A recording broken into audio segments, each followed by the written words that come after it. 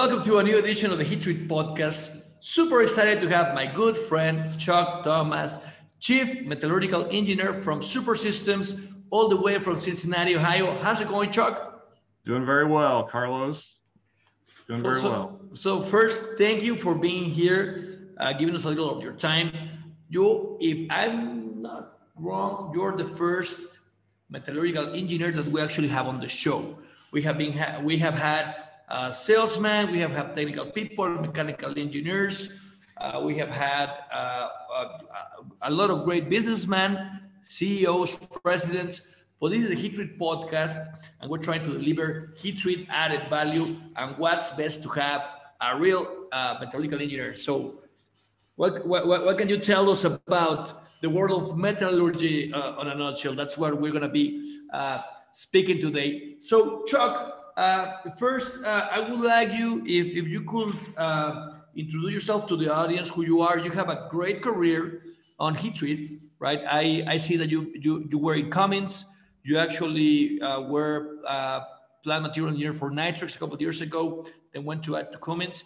And right now you are with Super Systems as Chief Metallurgical Engineer. So can you share with us a little bit of your background?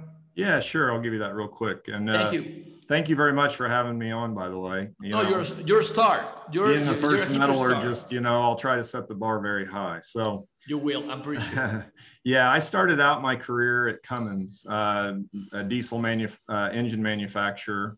And I supported a vacuum heat treat operation there. It was a small captive, 4 or 5 furnaces. And I supported that, worked there for several years. And then I went to one of their suppliers. And at the time, it was a small heat treat shop just owned by a single family called Alloy Hard Surfacing. And it later was purchased by Nitrix. And, I spent what's equivalent to the majority of my engineering, working time, I guess, whatever. I spent that at Nitrix about 15 years, and then had another short stint back at Cummins. And then Steve found me at Super, and I went to Super Systems, and I'm still going here 7 years and going strong here at Super Systems. So good. And you have helped Super Systems to develop a bunch of stuff, especially on nitride and FNC. I know that you also have been involved in projects for R&D, especially. And I do believe that it's great to have a metallurgical engineer on a company that the application is not metallurgy itself, but the end user uses metallurgy. So you are actually understanding the needs of the customer. Would you agree with that? Oh, I agree with that 100%, yes. Right. So today we're going to talk about metallurgy. Of course, it's a very wide subject, but Chuck, being on the industry, being on the control business, on the furnace business, having seen a bunch of applications such as nitriding, carburizing, LPC, annealing, normalizing. Of course, the spectrum is very wide, not only of heat treating, there's castings, there's metal forming, so there's a bunch. But today we're gonna ask Chuck, what should be the basic knowledge or the basic courses of metallurgy that are a must if you're in the heat treat business, right? Heat treat is very wide, right? But we're gonna try to narrow metallurgy to the essentials. I was telling Chuck before we started the podcast that my background is on industrial engineering. Destiny brought me to the heat treat industry, and I wanted to ask you, Chuck, what are the essentials that I should know about metallurgy if you were me and you were in charge of a heat treat shop and you did not have your credentials? Yeah, there's going to be some basic knowledge that you're just going to have to look up. And like you said, that might be via the web, not necessarily from just a book and whatnot. But it's going to be the basic definitions of heat treatment, hardening and softening and tempering, annealing, normalizing, all those kinds of things. You just at least have to understand what those processes mean. You don't have to know the specific temperatures for a given material because you can look that stuff up in a book. But you at least have to understand the verbiage. And that seems kind of basic to me. And I think anybody who would be getting into that industry would want to go in and learn about the industry in that way, right? But, you know, I think my biggest success, and it's actually not because I have the metallurgical degree, it's simply been because I'm willing to try things. So you can read a lot out of books, and sometimes you'll get people to share some information with you, but you got to be willing to try things out, and you got to be willing to, you know, take a risk here and there, not a safety risk, but be willing to try some things, and then you learn from that, because that seems to be the best way to remember and to truly understand the process in heat treatment. So, you know, for example, my first job at Cummins, even though it was a union shop, the operators loved it that I was willing to climb in the furnace every opportunity that it was down, and either help them with a dumb task like just cleaning soot or, you know, repairing something, you know, all the way down to then helping them with the process setups and that sort of thing. And it made me learn how the equipment worked better than just standing outside and watching things from the outside. And then that helped me understand the processes better as well, like the limitations of the equipment and how that's going to affect things. So. And I believe you just say something that it's worth to discuss a little more. Uh-huh.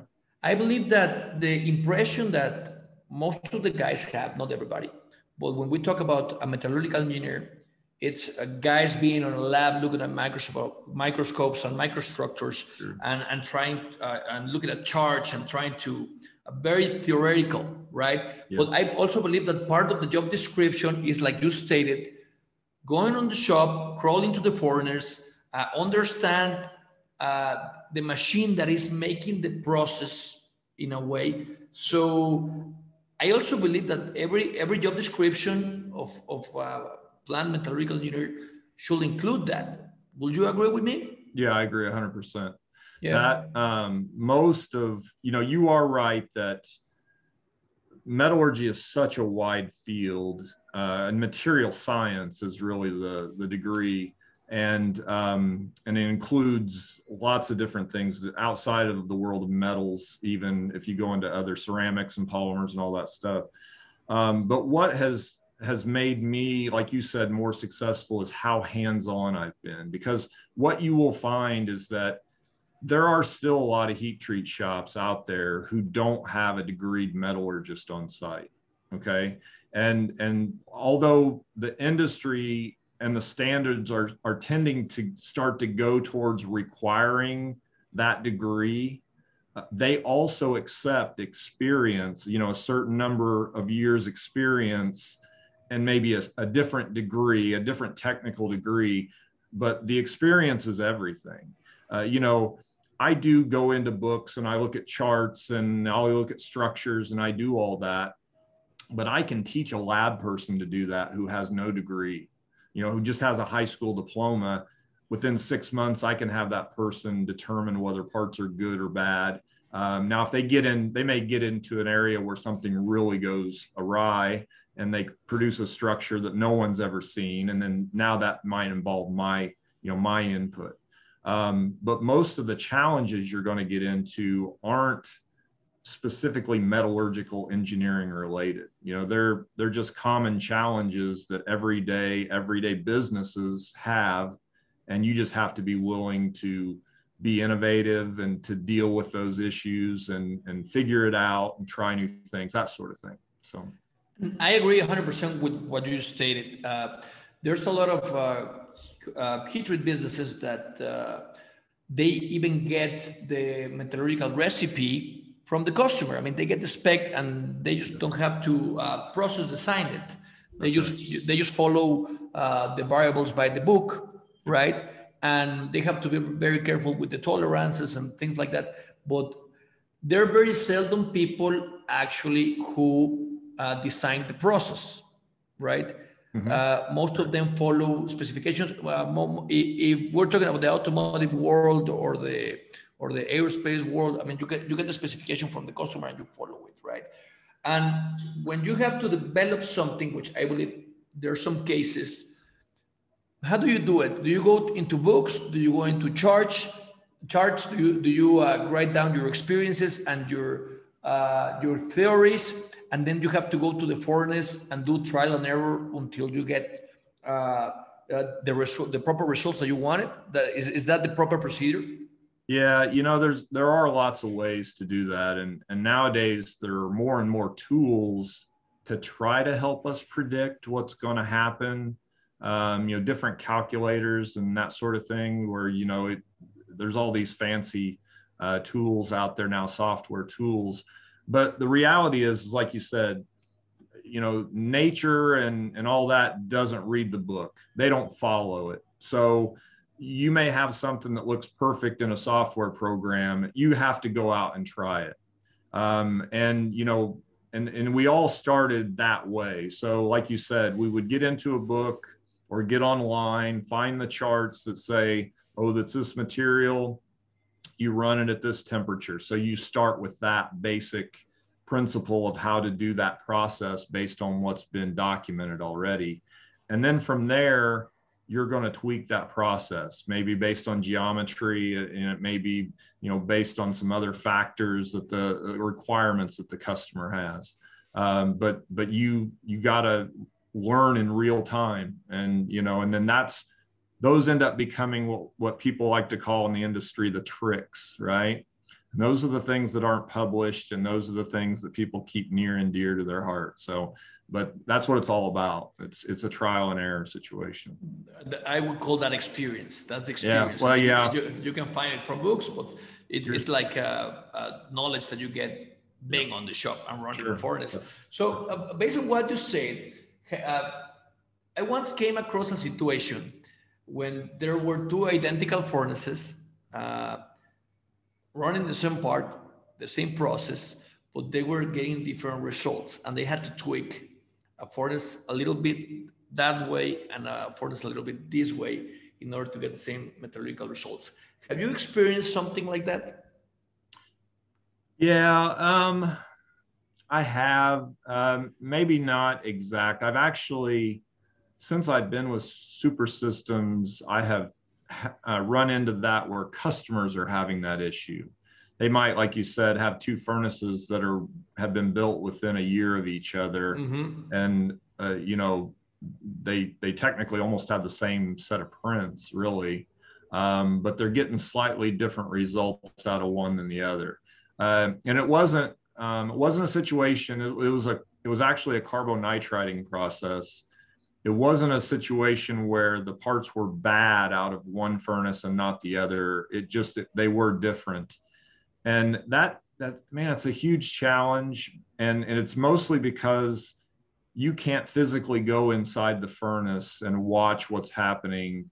Or, most equipment, we don't have load thermocouples that can carry all the way through the process. I mean, there are some, like in vacuum equipment, for example, where parts are loaded and they don't move. They happen to quench in the same location where they were heated up. You can get away with multiple load TCs, which give us a nice indication. But in an atmosphere furnace, most of those require movement during the process at some time, whether it's taking something out, lifting it up and putting it into a quench, or whether it's just transferring from one vestibule to another. And in those cases, you have less control. So you have a lot more variability there of what's different between furnace A and furnace B, and it can be something really small can make a huge difference in those properties. So it's really the biggest challenge, the biggest problem that you have to solve in heat treating is why parts, I used to run the parts this way, and now they no longer come out this way when I run it the same way. I didn't change anything. So would you agree with the statement that the thermocouples, when you're performing a survey on real part, on different, 9 thermocouples or 12 thermocouples across the Sure. globe. Are the eyes of the metallurgists inside the furnace? Yeah, well, they're at least at least one side of it, right? They're obviously the temperature side of things, because it does make a big difference. That's why there is a tolerance requirement on each type of furnace and each type of process, really,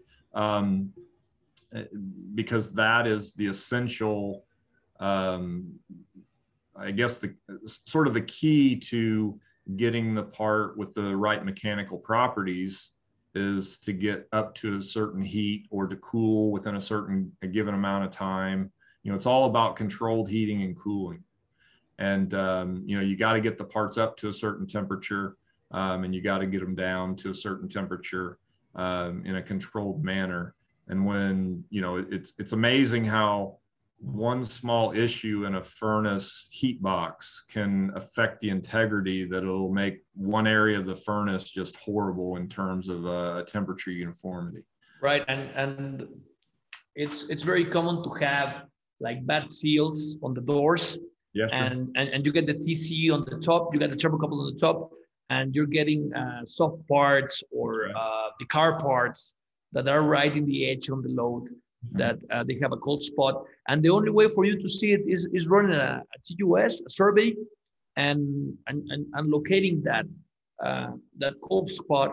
But the control thermocouple and the high limit will be on the top of the furnace, and they will actually be working well, right? Sure. So it's as you stated before in the podcast, I believe it's very important for a metallurgist to understand how the furnace is functioning, and in order to understand where a possible failure can be at the furnace that is causing not to get the right metallurgical properties. Sure, that's right. Okay, so we got, if you had a bad part, let's put the situation. We had 2 furnaces, and identical, 1 year from another, same prints, and suddenly you're getting bad parts from one. The first thing that you do is TUS, right? And you're trying to analyze the data. What will be like a second approach? Yeah, so for me, then that is the advantage, and one necessary bit of information that you need to have about heat treating is you have to know what the causes, the potential root causes of the problem are, right? You may not be able to pinpoint it down to less than, let's say, 3 or 4 causes, but you have to know. So for example, if you have a retained austenite issue, that doesn't necessarily mean that you have a temperature uniformity issue, but it could, because you actually could have a hot spot in your furnace. And if you know that a rise in temperature, when you quench from a higher temperature, it increases your retained austenite, that's a piece of information that you need to know. But if you have retained austenite, you probably don't have a low spot in your furnace as far as uniformity, for example. But on the other side of this is the atmosphere. And so we have to know if the parts are bad and it's based on an atmosphere issue, or is this, like you said, an issue that's affecting the entire part from the center out, to tell us what the issue is. So that's where, and you can get all that just from experience, but you have to be able to look at that issue and think, what could be causing this issue? Is this an atmosphere issue? Is it a uniformity issue? And it could be an atmosphere uniformity issue as well, right? So there's so many layers that you have to go after. It kind of makes it tough. I will agree, and I will just add to that one a very complex variable and part of the process, that is the quenching process, right? And this is my perspective, Chuck, don't get me wrong. I tend to believe that the heating process, maintaining temperature, and looking at variables while the furnace is hot and the parts are absorbing heat and we're getting uniform gases and temperature, is what metallurgists focus the most. And the quenching process is when transformation takes place.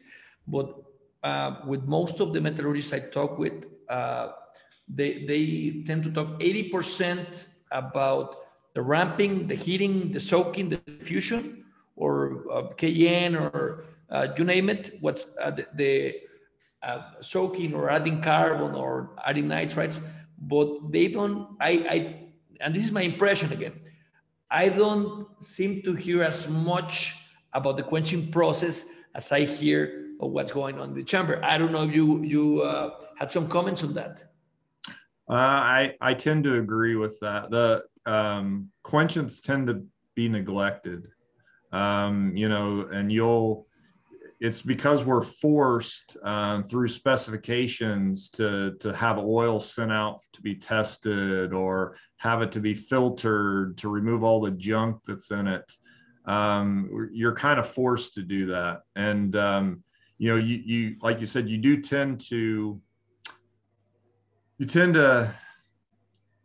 give a lot more care and consideration to the heat box and the heating elements or the burner tubes and that sort of thing than you do the quench oil or whatever that might be, the quench media that you're using.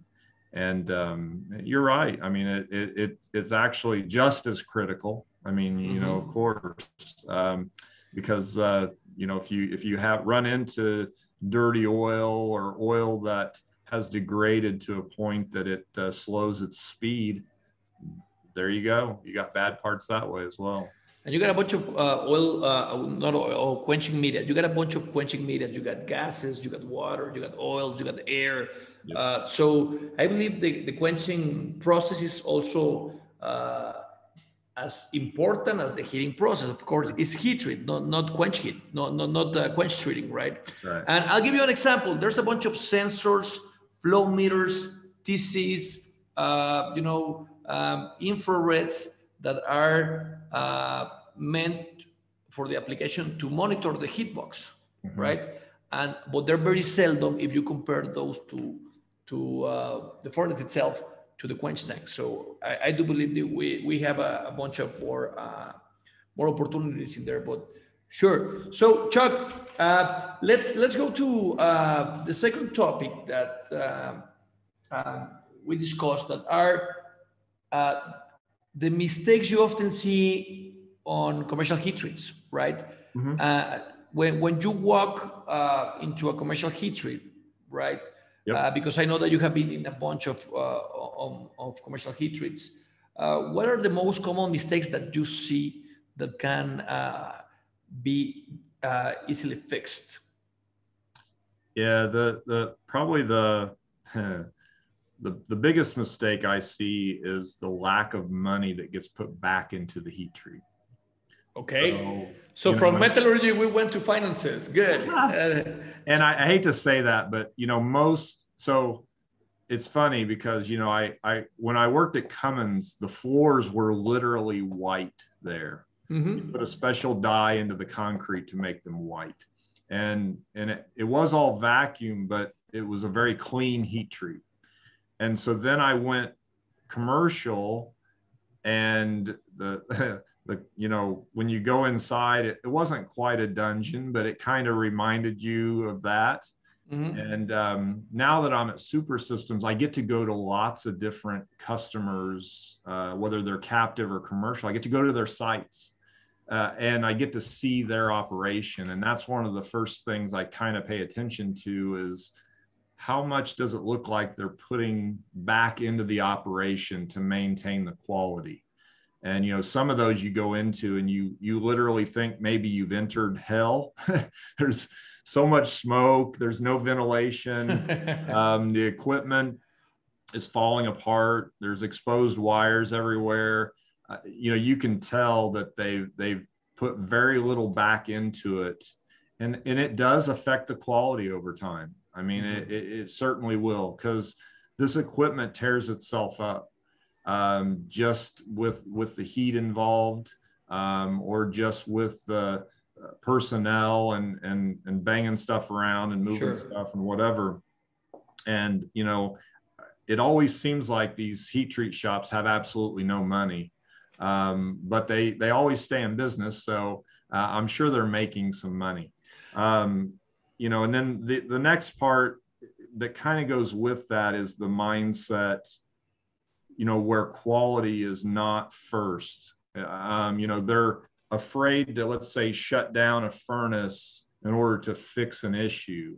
They would almost rather Band-Aid, or they may have found that they could do a small tweak to the process to fix the issue, but it's really just a temporary fix, or it's almost like masking a fix. And they don't want to just say, hey, you know, I know production's important, but we also have to have good quality. So, you know, those are a couple of the biggest mistakes that I see if I go to a location. But you also have to remember that pretty much my job right now is that customers only call me when they're having issues. Right. So they, you know, they don't call me when things are going great and everybody's happy. So next time I got something great to say, I'll give you a call, Chuck. Just give me a call. Hey, Chuck, things are going great. Just want to say hi. Yeah, I just want you to know, we did this and it was great. So if you're listening and you're a customer from Chuck, when things are going great, just give him a call, please. Thank you. Thank you so much. I would love to call customers just to see how they're doing. I get kind of busy, but I do. It's like I think I may have helped them, but I'm not sure. Usually if I don't hear back from them, it means that they've either closed their doors or they fixed the issue and they're moving on now. So good. That follow-up is nice sometimes. So something that you just stated, and I tend to tell my customers the same, is that furnaces are self-destructive machines. Yeah. Right? You can have a brand new furnace running smoothly, you know, but if you don't maintain it, or you don't put spares back, you don't calibrate burners, you don't clean it, right? It's gonna self-destruct. Sure. Why? Because you have temperature, you have fumes, you got oil, you got mechanical friction, you get you get dust. So it is a hardcore industry.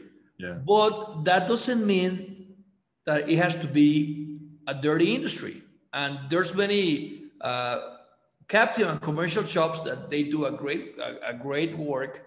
Yep. Cleaning the furnaces, having their floors, you know, aligned, low on the relative space. And I'm not even talking about the big aerospace shops. I mean, there are some very, you know, small-sized, middle-sized commercial heat treats, and they don't have to have a state-of-the-art building. But when you go into it and they're aligned, everything is in the right place, you see that they're you know, cleaning the furnaces, maintaining the furnaces, and it doesn't have to be like a super cool like building, but you see this shop is well managed. But you can also go into shops and see like you just stated, like you're entering to hell, right? Yeah. And I believe that's one of the most common cliches that heat treat has. But it doesn't have to be that way. No, and we know many shops that are very professionally run. Right. Oh, I've been into lots of clean shops too, and they're not expensive shops, right? No. I mean, they can run on a budget, of course, making money.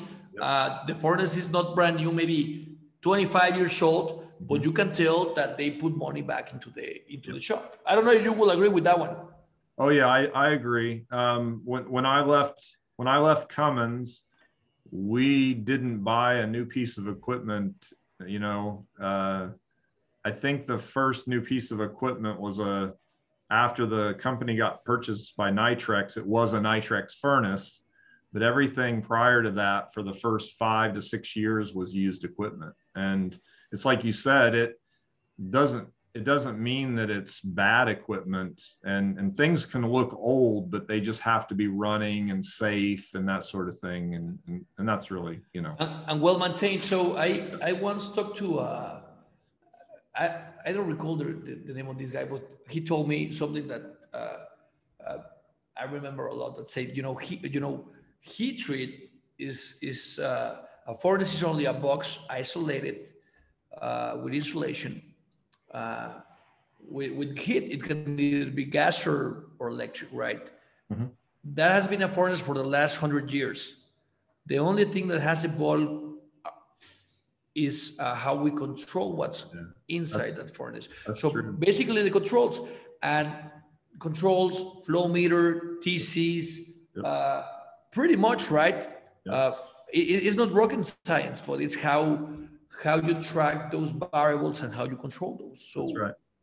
is that a first statement? Oh, it's true. It's the the furnace, the first carburizer I installed was a 1954 Ibsen, and it ran just great. You put a new heat box inside of it, you brick the inside and new burners, and it's like a brand new furnace. So I agree with that 100%. It's really, now it's all about those controls and how they've evolved over the years. The design of the furnace itself, I mean, we've gotten a little smarter, right? There are probably some designs out there, older ones, that weren't real great. They needed more maintenance, or they needed, more frequently to be addressed in some way. But overall, the designs are basically solid, and it's just, if the right materials are used, they do very well. Right. And what would you say, besides, of course, money, what would be like the biggest difference from running, because you've been in both, of working on a captive shop and working on a commercial shop? What are like the big difference? The biggest difference is, there's probably several, but it's just having to be versatile.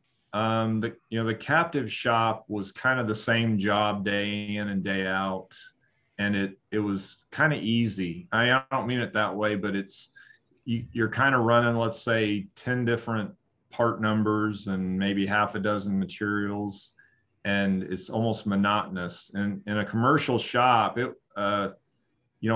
where I worked, we had, let's say, 10 customers who were giving us weekly work, but then we had literally 100 other customers who we might only see jobs a couple of times a year, but they were always different, and it was always something making you think.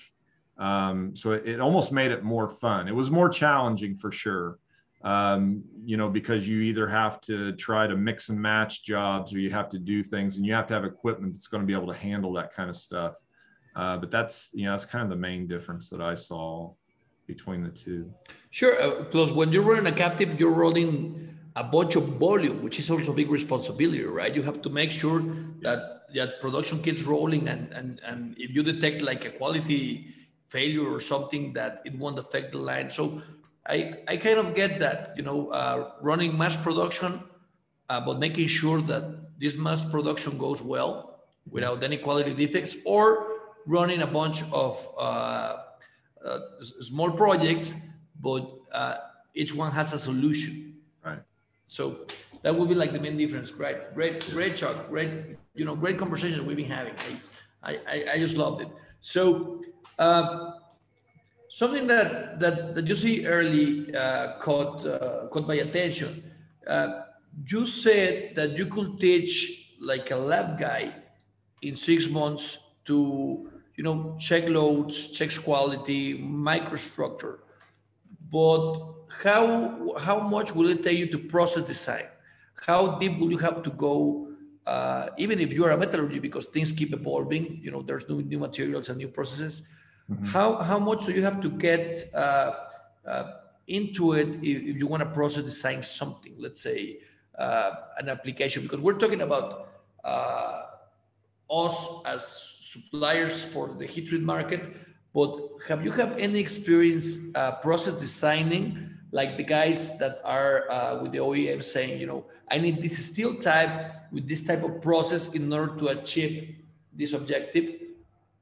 Yeah, that most of that occurred when I was at Cummins. So right, which is the other side of the spectrum, right? Right. Because the customer has to look forward for the application itself. Correct. And yeah, we would do that. Now that was, so the first time I was at Cummins, I was specifically dealing with heat treat, but I was asked to help develop those processes to achieve certain properties. The second time I was at Cummins, I was actually a part of a group where it was all about, let's say, the design of new parts and the failure analysis of parts, you know, and then what we have to change to prevent that. So it's on both sides. And I've been on both sides, but most of the design side from when I was commercial heat treating, you know, most of the time, the customer's already done all that work, or you're running it for the first time for them and they're testing it out to see how well it goes. One of the two. It's a challenge, and I tend to ask this to all the guests and that we have on the podcast. But if you were to give an advice to a guy that just got his degree on metallurgy or material science, you name it, right? And he's gonna go to let's say Cummins or a captive shop. What advice would you give him to him? What would you have liked that somebody would have told you before you took that job in Cummins, and you actually learned it through your career, but you had to learn it on the field, not on school? You know, what I've found is that the amount of time you actually spend using your degree is a very small percentage compared to using common sense and, you know, just using, because to me, engineering, sure, I know some things from a metallurgical standpoint that you don't know, Carlos, because you were in industrial, right? But we both have a certain mindset of how to approach a problem and then try to find a solution for it. It doesn't mean that we have the solution in our pocket and we're just ready to dish it out. It's okay to not know the answer to a question. It's all about, are you willing to try to find the answer to that question and, you know, do it somewhat efficiently, of course. And you know, and that's what the company wants to see. So, you know, that's why I say when I got it out there, I was kind of embarrassed by how little I knew about heat treating when I got my first job. Although in college, they don't talk much about heat treating. That's almost like the black sheep of the material science world. I got to stop you right there. So that's like a wow moment for me. So what do they teach you on metallurgical school?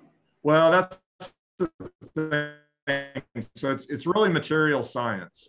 So it's not that we didn't. Well, material science, but it's not that they didn't teach me about heat treating. It's just that I don't want to put you in the spot, Chuck. There I don't want were to put no you in the spot. heat treating classes. Okay, so right. I took what I focused on my senior year was phase equilibria and thermodynamics and those types of things. Now you apply those to heat treating and then you get from point A to point B, but they don't teach you that you core harden 4140 at 1550 Fahrenheit, you know, and that you have to, you know, oil quench it or whatever. But so, you know, when I got out there in the world, there were all these things, all these questions I had, and it was a little bit surprising, but it's like, hey, you know, this degree didn't give you all the answers to the world. It taught you how to think and how to approach a situation and then how to solve that. So sure. But in a nutshell, so which are like the classes that I know there's not a class called heat treater. Beer and girls, that's all it was. Beer and girls, got it. Okay, so that's what you learn, right? That's we're gonna be on YouTube, so I won't say anything else, right? But you know, but Chuck, I do believe you're a great metallurgist, and you have had a bunch of experience, theoretical and on the field, and you visited a bunch of commercial heat treat shops. So thank you very much for being on the show. I believe that you do have a passion for the industry, for heat treating, and thanks for doing that. You've been a great friend, a great colleague, And, you know, I wish this is not the last time that we speak on the podcast. As you mentioned, you know, metallurgy is very wide. Yeah. So we had to narrow it to, to 40 minutes. Sorry about that. But this is Chuck Thomas, Chief Metallurgical Process Engineer for Super Systems. So we're uploading weekly podcasts. We're on YouTube, LinkedIn, Spotify. Download it. Chuck, help me go like this. Subscribe, give us a like, and we'll see you next week on the Heat Treat Podcast.